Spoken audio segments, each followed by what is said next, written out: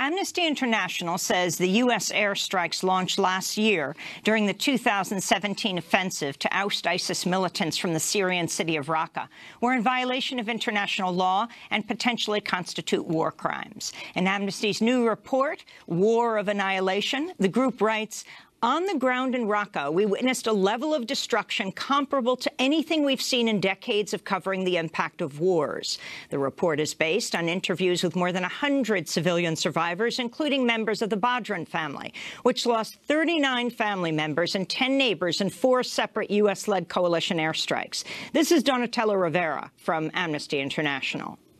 We're talking about airstrikes, which should be fairly precise. So if buildings after buildings were destroyed with entire families inside, something must have gone wrong, and that something must be investigated, because the people of Raqqa deserve justice and they deserve to know what went wrong. But until now, coalition officials have refused to engage in any meaningful way.